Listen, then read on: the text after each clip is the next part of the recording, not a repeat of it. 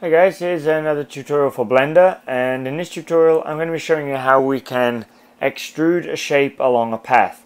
So I've used that technique actually here for these cables or hydraulic hoses, also for this here. So anytime that you want to say create a tube or some kind of cable or extrude something along a path, maybe you want to make a model a snake or something, this is basically how we do it. So I'm going to open up a new Blender project, and we'll just shift these out of the way to another layer, and we'll remove our default object because we don't need it, and I'll just also get rid of our floor grid because we don't need that either. Okay. So what we're going to do is we're going to draw a shape that we're going to extrude along. So let's go over to create, and we'll go to a NURBS curve. Okay, so that creates for us this curve. Let's go to a top view.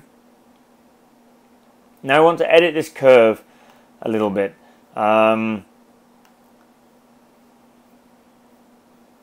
So let's head over into edit mode, and you'll see here in edit mode now we get these handles, and we can manipulate this curve to curve however we wish it to. So let's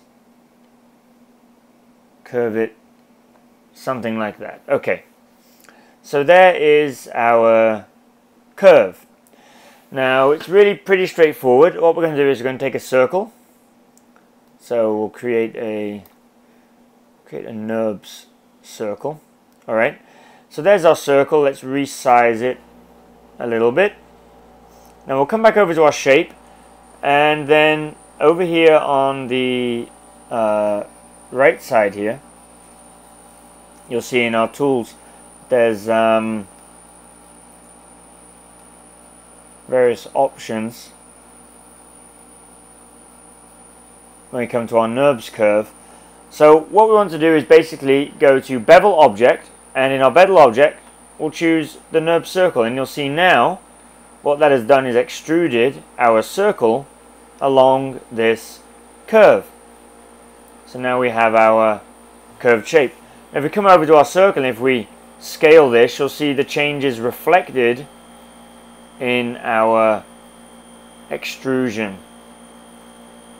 So you can make that thin or as wide as you like. We can also then still go to our object and go into edit mode, and we can still manipulate the curve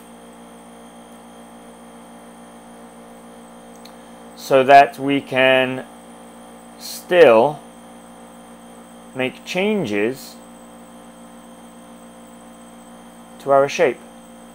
See, that's pretty powerful and pretty useful for us. As you saw earlier, I used it when making some hydraulic hoses or cables, or I'm sure you'll find lots of uses for this in your modeling. It doesn't necessarily have to be a curve, it could also be a square that you may choose to extrude along that path. So if we were to go back into object mode,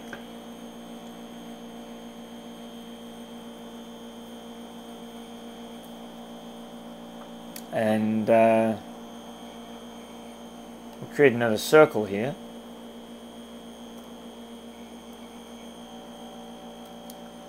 Delete that in a moment. Okay, here in our circle we've got various options there, and we can lower the number of subdivisions in our object. So you could say turn it down to a cube, to a square, sorry.